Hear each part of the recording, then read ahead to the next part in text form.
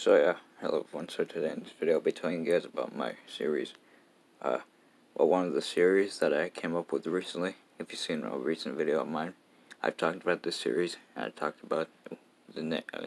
I was confused on a name on it, and that series was about the random Sodor stuff. But I came up with a name on it for it. The series will be called Random Sodor Stories, and basically how it will go. It will basically have episodes about characters, about why certain characters might look like the way they do. So, like my version of characters that I made, like the first episode I've planned is about Oliver and Toad.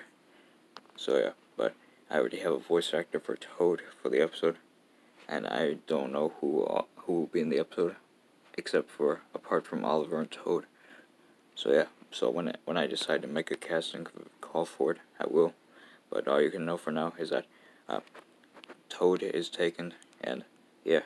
So those are the only two characters available so far that I know of, and so yeah. So that will basically be what the series is called. Like I said, once again, it's called Random Sodor Stories.